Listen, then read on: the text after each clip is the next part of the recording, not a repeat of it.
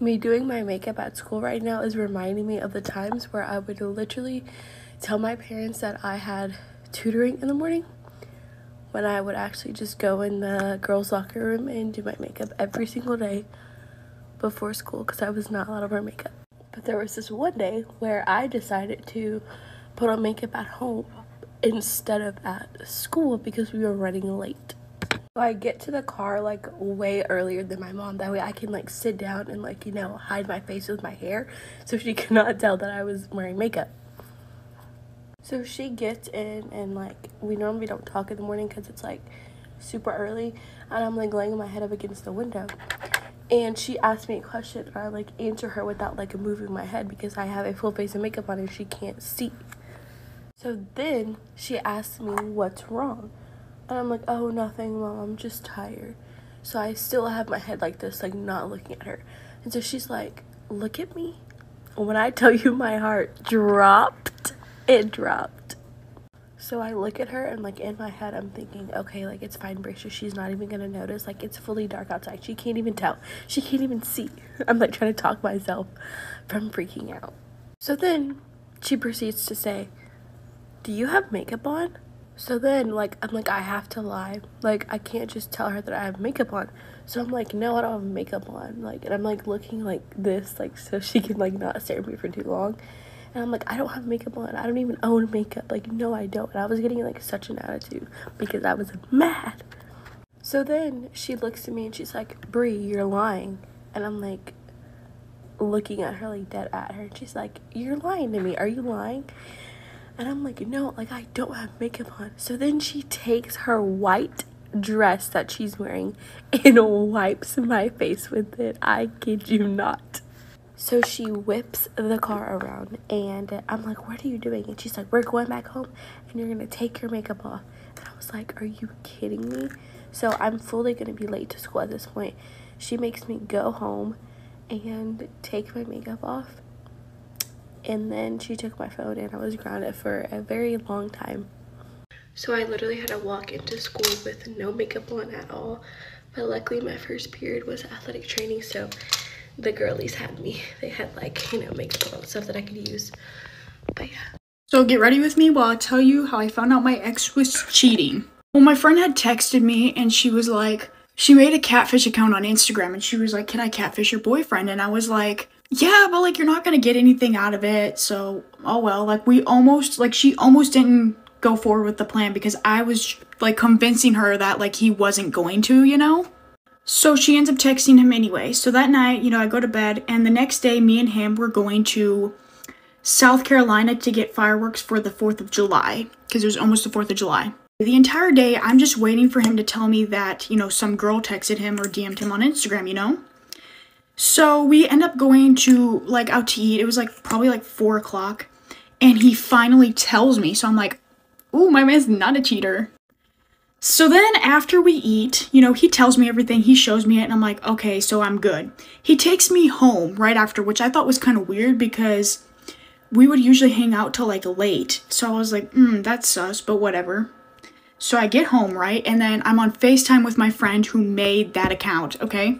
My friend is like, Daphne, he's texting the fake account. And I was like, what do you mean? So as he's texting it, she's sending me all the message and just telling him what he says also.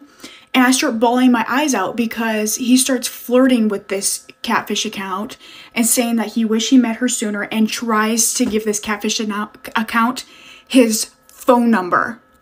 And it was like the same exact words that he told me whenever he asked me for my phone number. So I was like, you're kidding. But in that moment, I was bawling my eyes out because I didn't think that he would.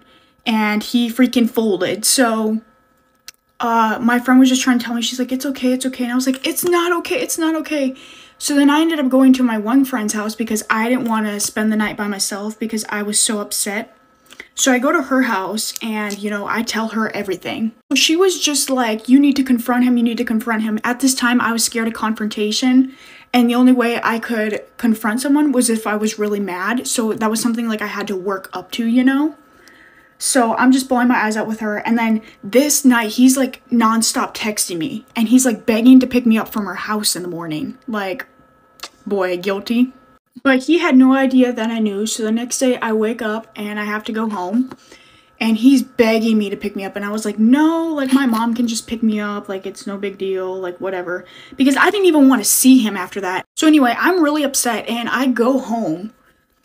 And he said that he was going to come over. So I was like working up the courage to like confront him. Because again, I had to be like really mad and I was just sad. So before he gets there, I tell my sister everything. And she is just mad. She is so mad. And she's like, you're going to tell him, right? And I was like, yeah.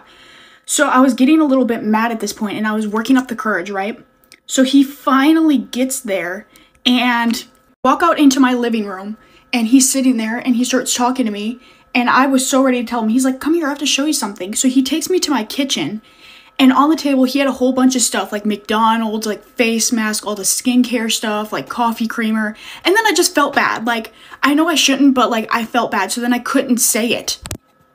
And so I just didn't say it. And so that whole week, he had no idea that I knew, and he was still texting this account, right? I'm at work and stuff, and I'm just really sad. Like, I can't believe it. I literally can't believe it. So then he texts me, and he's like, oh, I think I'm gonna go to this girl's house, and like, because I want to see if it's actually her, because at this point, like, he was getting sus about it. So he literally told me, he's like, yeah, I think I'm gonna go to this girl's house, and if it's the real her, like, we're just gonna talk for a little bit. Boy, homeboy, why you lying? Why you lying? Like, you're not. So remember, this is not a real person. So like, my friend was like, do you want me to go through with it? And I was like, yeah, let's see if he pulls up to the house. So she gives him the address to the house across from her, and he shows up there, and she literally took pictures of him standing at the door and sent them to me. Yeah. So afterwards, I text him and I'm like, so did you go to the house? Like, I already knew he did, but I was going to see if he was going to lie about it. And he's like, oh no, I just drove past it, but it looked like nobody was home, so I didn't go up to the door. And I was like, boy, there's pictures of you at the door. Like, what? So after a little bit, it kind of simmers down and he like stops texting the account because he gets like sus about it. And then I went on for a few weeks without saying anything, and I was literally just like suffering in silence. So then before I was going to go on this vacation, I was like, I can't go to somewhere like on vacation and enjoy my time if I know he's going to be doing sketchy stuff behind my back. So I was like, I need to tell him that I know and send him the screenshots that I have. So, you know, I'm about to go on vacation. So I was like, I have to tell him. So I text him and I'm like, I know about everything. And I sent him all the screenshots and he still tried to lie to me with the screenshots and everything right there. So do you want to know what he said to me? This is what he said to me. He said, Daphne, I thought it was one of my homeboys. So that's why I texted the account. He thought one of his homeboys was playing a prank on him. That's what he tried to tell me. And I was like, boy, it is very clear from the messages that was not the intention there. You did not think that. Like, quit lying. Like, I have the screenshots. Like, because I was an idiot at the time, I still stayed with him after that. And can we just talk about the fact that he folded over a fake account? Like, it was very obvious that it was fake. All that to say, a few months later, I literally caught him texting his ex. So that was fun. And she was like at the top of his Snapchat list was his ex, and he had told me he blocked her, and I was like, So I hope y'all enjoyed the story time.